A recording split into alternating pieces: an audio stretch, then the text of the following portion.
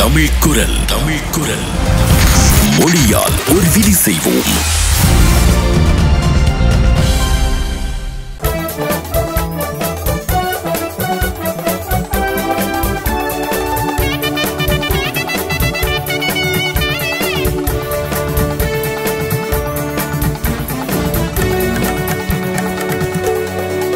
தமிழ்குரல் செய்திகள். தலைப்புச் செய்திகள். திருகோணமலையில் கடும் சோகம். குளிக்கச் சென்ற 4 மாணவர்கள் நீரில் மூழ்கி பலி. மத்திய வங்கியை பாதுகாக்க சகல உறுப்பினர்களும் தவறியுள்ளனர் என்று ரவூப் ஹக்கீம் தெரிவிப்பு.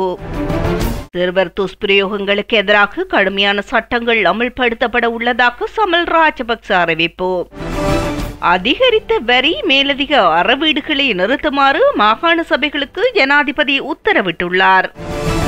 அமெரிக்காவின் அதி உயர் பதவிக்கு நியமிக்கப்பட்டிருக்கின்றார் தமிழர் ஒருவர். தொடர்வது விரிவான செய்திகள். திருகோணமலை கோமரங்கடவல போலீஸ் பிரிவுக்குட்பட்ட மதவாச்சி குளத்திற்கு குளிக்கச் சென்ற 4 மாணவர்கள் நீரில் மூழ்கி உயிரிழந்துள்ளதாக போலீசார் தெரிவித்தனர். இவ்வாறு உயிரிழந்த மாணவர்கள் பதுளை காலியல பகுதியைச் சேர்ந்த பிரபல பாடசாலை ஒன்றில் கல்வி கற்கும் மாணவர்கள் என்று போலீசாரின் ஆரம்பகட்ட விசாரணைகளின் மூலம் தெரிய வந்துள்ளது.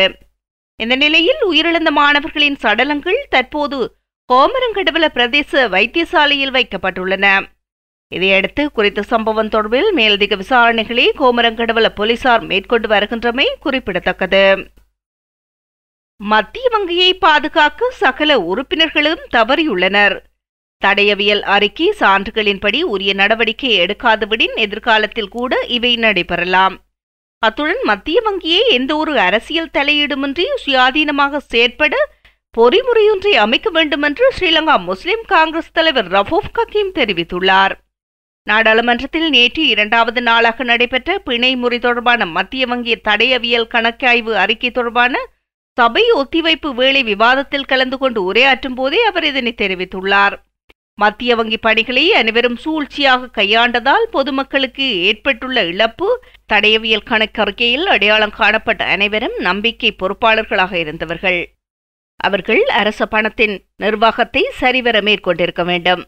மத்திய வங்கிக்கு பொருளாதார ஸ்திரத்தன்மை பேண பொறுப்புள்ளது. சமூக பாதுகாப்பு முறைமையும் பேண வேண்டும். மத்திய வங்கியில் தற்பொழுதும் எதிர்காலத்திலும் நுட்பம் வாய்ந்தவர்கள் செயற்பட வேண்டும். குற்றச்சாட்டுகள் பரவலாக வந்துள்ளன. நிதி இழப்பீடுகள் ஏற்பட்டுள்ளன. அத்துடன் இந்த மோசடிக்கு யார் பொறுப்பு என அறிய வேண்டும். ஒவ்வொரு நாடாளுமன்ற உறுப்பினரும் கூட்டு பொறுப்புடன் இதற்கு பொறுப்பு கூட வேண்டும். மத்திய வங்கியை பாதுகாக்க சகல உறுப்பினர்களும் தவறியுள்ளனர். தடயவியல் அறிக்கை சான்றுகளின்படி உரிய நடவடிக்கை எடுக்காதவிடின் எதிர்காலத்தில் கூட இவை நடைபெறலாம். மத்திய வங்கி அரசியல் தலையீடின்றி சுயாதீனமாக செயற்பட வேண்டும். அரசியல் நிகழ்ச்சி நிரலின் கீழ் அது செயற்பட வேண்டாம். மேலும் குற்றத்தை மற்றவர்கள் மீது சுமத்திக் கொண்டிருப்பதால் பிரச்சினைக்கு தீர்வு ஏற்படாது. அரசியல் பேதமின்றி மத்திய வங்கியை சுயாதீன நிறுவனமாக செயற்பட இடமளிக்க வேண்டும். அத்துடன் வெளிப்படையாகவும் பொறுப்பு கூறும் வகையிலும் மத்திய வங்கி செயற்பட வேண்டும். அரசியல் ரீதியில் தனிப்பட்ட நபர்களின் தலையீடு செய்வதை தடுக்க வேண்டும். இதற்காக பொறிமுறையொன்றை முன்வைத்து மத்திய வங்கியை பாதுகாக்க வேண்டும். எந்த ஒரு கட்சி சார்பும் இன்றி சுயாதீன தன்மையோடு மத்திய வங்கி செயற்பட வேண்டும். இதற்கு உத்தரவாதம் செய்ய வேண்டும் என்று இதன்போது அவர் தெரிவித்துள்ளார். சிறுவர் துஷ்பிரயோகங்களே சட்டத்தால் மாத்திரம் கட்டுப்படுத்த முடியாது. எனினும் இதற்கு எதிராக கடுமையான சட்டங்கள் அமல்படுத்த வேண்டும் என்று அமைச்சரும் பாதுகாப்பு ராஜாங்க அமைச்சருமான சமல் ராஜபக்ச தெரிவித்துள்ளார். நாடாளுமன்றத்தில் நேற்று நிலையத்தின் கட்டளை 27(2) கீழ் எதிர்க்கட்சித் தலைவர் சஜித் பிரேமதாச எழுப்பிய கேள்விக்கு பதிலளிக்கும் போதே அவர் இதனை தெரிவித்துள்ளார். கடந்த வெள்ளிக்கிழமை கற்பழிப்புகள் மற்றும் சிறுவர் துஷ்பிரயோகங்கள் தொடர்பிலான அறிக்கையொன்று அரசாங்கத்தால் நாடாளுமன்றத்தில் சமர்ப்பிக்கப்பட்டது. இதேவேளை 2020ஆம் ஆண்டின் முதல் 20 நாட்களில் மாத்திரம் 140 கற்பழிப்புகளும் 41 சிறுவர் துஷ்பிரயோகங்களும் பதிவாகியுள்ளதாக போலீசார் தெரிவித்துள்ளனர். இவற்றில் சில முறைப்பாடுகள் தொடர்பில் விசாரணைகள் இறுதிப்படுத்தப்பட்டுள்ளன. 2015ஆம் ஆண்டுடன் ஒப்பிடும்போது 2019ஆம் ஆண்டில் கற்பழிப்புகள் 107.6% சிறுவர் துஷ்பிரயோகங்கள் 26% வீழ்ச்சி கண்டுள்ளன. என்றாலும் 2020ஆம் ஆண்டின் முதல் 20 நாட்களை பார்த்தால் இதில் பாரிய வளர்ச்சி ஏற்பட்டுள்ளது. இவற்றை தடுக்க அரசாங்கம் விசேட செயற்திட்டங்கள் ஏதும் வகுத்துள்ளதா? சம்பவங்களுக்கான தண்டனையை அதிகரிக்க அரசாங்கம் எதிர்பார்க்கிறதா என்று கேள்வி எழுப்பினார்.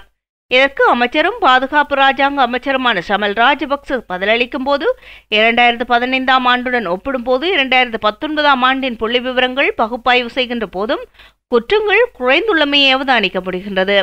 2018 ஆண்டில் 253 கற்பழிப்பு சம்பவங்கள் பதிவாகியுள்ள போதிலும் 2019 183 சம்பவங்கள் தான் பதிவாகியுள்ளன. இத்தகைய குற்றச்செயல்களை தடுக்க 498 போலீஸ் பிரிவுகள் நாடளாவிய ரீதியில் செயற்படுகின்றன. அவற்றின் மூலம் பல்வேறு நடவடிக்கைகள் எடுக்கப்பட்டு வருகின்றன. பயிற்சி பெற்ற உத்தியோகத்தர்களும் தொடர்ந்து இணைக்கப்பட்டு வருகின்றனர். இதற்கு மேலதிகமாக சில அரசு சார்பற்ற நிறுவனங்களும் இவற்றை தடுக்க முற்படுகின்றனர். பாடசாலை மாணவர்கள், பெற்றோர், சமூக குழுக்கள் என பலரும் இவர்களை அடையாளம் கண்டு விழிப்புணர்வு செய்யப்படுகின்றனர். பெண்கள், சிறுவர்கள் துஷ்பிரயோகங்கள் பொருளாதார காரணிகளை மையப்படுத்தியும் இடம்பெறுகின்றன. சில மாதங்களில் இந்த குற்றச்செயல்களில் அதிகரித்திருக்கின்றன, சில மாதங்களில் குறைவடைந்திருக்கின்றன. இதன் அடிப்படையில் 2020 ஆண்டின் ஆரம்பத்தில் அதிகரித்துள்ளன. எனவே எதிர்காலத்தில் பெண் மற்றும் சிறுவர் துஷ்பிரயோகங்களுக்கு எதிராக கடுமையான சட்டங்களை அமல்படுத்த எதிர்பார்த்திருக்கின்றோம். அதற்கான ஆலோசனைகள் நடத்தப்பட்டு வருகின்றன. சர்வதேச போலீசாருடன் கலந்துரையாடல்கள் நடத்தப்படுகின்றன. குற்றச்செயல்களை தடுப்பதற்காக சைபர் சட்டம் ஒன்று அறிமுகப்படுத்த நடவடிக்கை எடுத்து வருகின்றோம் என்று அவர் தெரிவித்துள்ளார். மேலதிக அறவீடுகள் மற்றும் தற்போதைய வரி விகிதங்களை அதிகரிப்பதனை நிறுத்துமாறு ஜனாதிபதி கோட்டபாய ராஜபக்ச மாகாண சபை மற்றும் உள்ளூராட்சி மன்றங்களுக்கு பணிப்புரை விடுத்துள்ளார். அனைத்து உள்ளூராட்சி மன்ற வரி விகிதங்கள் மற்றும் கட்டண பொறிமுறைகளை ஆராய்ந்து நேற்று முதல் 30 நாட்களுக்குள் அவற்றை இலகுபடுத்துமாறு ஜனாதிபதி குறிப்பிட்டுள்ளார். ஜனாதிபதியின் பணிப்புரையை ஜனாதிபதியின் செயலாளர் கலாநிதி பி ஜெயசுந்தர அனைத்து ஆளுநர்களுக்கும் பிரதான செயலாளர்களுக்கும் அறிவித்துள்ளார். நாட்டின் அனைத்து வரி மற்றும் வரி அல்லாத கட்டண முறைகளை இலகுபடுத்துவதற்கு அரசாங்கம் முயற்சிக்கின்றது. மக்கள் வாழ்க்கையை இலகுபடுத்தல், கொடுக்கல் வாங்கல் செலவினத்தை குறைத்தல், ஊழல் மோசடிகளை தடுத்தல் மற்றும் சிறிய நிறுவனங்கள் முதல் பாரிய அளவிலான தொழில் முயற்சிகள் வரை வர்த்தக நடவடிக்கைகளுக்கு பொருத்தமான சூழலை உருவாக்குதல் உள்ளிட்ட இலக்குகளை அடைந்து கொள்வதன் மூலம் இது எதிர்பார்க்கப்படுகின்றது. அரசாங்கத்தின் அனைத்து அபிவிருத்தி செயற்பாடுகளும் மற்றும் அதற்கு அடிப்படையான வழிமுறைகளை கட்டுப்படுத்தும் மாகாண சபை மற்றும் உள்ளூராட்சி மன்றங்களின் பல்வேறு வரிகள் மற்றும் கட்டண அறவீடுகள் விரிவுபடுத்தப்படுகின்றமை அவதானிக்கப்பட்டுள்ளதாக ஜனாதிபதியின் செயலாளர் அந்த அறிக்கையில் குறிப்பிட்டுள்ளார். மாகாண சபை மற்றும் உள்ளூராட்சி மன்றங்களினால் விதிக்கப்பட்டுள்ள வரிகள் மற்றும் கட்டண அறவீடுகளுக்கு மாற்றாக மக்கள் வாழ்க்கையை இலகுபடுத்தக்கூடிய எளிமையான, வெளிப்படையான மற்றும் கட்டுப்பாட்டுக்கூடிய கட்டண அறவீடுகளை அறிமுகப்படுத்துமாறு ஜனாதிபதியின் செயலாளர் ஆளுநர்களுக்கு அறிவித்துள்ளார். பன்முகப்படுத்தப்பட்ட நிர்வாக அலகுகளின் வருமான தேவைகளை அரசாங்கம் ஏற்றுக்கொள்வதோடு நிதி பரவலாக்கம் மற்றும் வருமானங்களை பகிரும் முறையை தேசிய கொள்கை கட்டமைப்புடன் ஒத்துப்போக வேண்டும் என்றும் கலாநிதி ஜெயசுந்தர் சுட்டிக்காட்டியுள்ளார். அமெரிக்காவில் அதிஉயர் பதவியொன்றுக்கு தமிழகத்தைச் சேர்ந்த தமிழர் ஒருவர் நியமிக்கப்பட்டுள்ளார். கொலம்பியா சக்ரீட் முறையீட்டு நீதிமன்றத்தின் தலைமை நீதிபதியாக 52 வயதான ஸ்ரீ சீனிவாசன் நியமிக்கப்பட்டுள்ளார். தமிழகம் திருநெல்வேலியைச் சேர்ந்த இவர் அமெரிக்காவில் குடியுரிமை பெற்றுள்ளார். அமெரிக்காவில் ஹான்சாஸ் பல்கலைக்கழகத்தில் கணித பேராசிரியராக இருந்தார். தாயார் சரோஜா அதே பல்கலைக்கழகத்தில் கணினி அறிவியல் பேராசிரியையாக பணியாற்றினார். அமெரிக்க முறையீட்டு நீதிமன்ற நீதிபதியாக இருந்த ஹார்கே வெல்ஹன்சனிடம் குமாஸ்தாவாக இருந்தவர். 2011 ஆண்டு முதல் முதன்மை துணை சட்டமா அதிபராக பதவி வகித்தார். ஒரு கட்டத்தில் அமெரிக்க உச்ச நீதிமன்ற நீதிபதி பதவிக்கும் பரிசீலிக்கப்பட்டவர் இவர் என்பது குறிப்பிடத்தக்கது. தெற்கு ஆசிய நாட்டைச் சேர்ந்த ஒருவர் அமெரிக்க முறையீட்டு நீதிமன்றத்தின் தலைமை நீதிபதியாக இருப்பது இதுவே முதல் முறை. அந்த வகையில் தமிழரான சீனிவாசன் புதிய வரலாறுகளை படைத்துள்ளார் என்று குறிப்பிடப்பட்டுள்ளது. இது போன்ற காணொளிகளை உலகில் நடைபெறுகின்ற அத்தனை விடயங்களையும் ஒரே தளத்தில் நீங்கள் அறிந்து கொள்ள தமிழ் குரலின் யூடியூப் தளத்தை சப்ஸ்கிரைப் செய்யுங்கள்.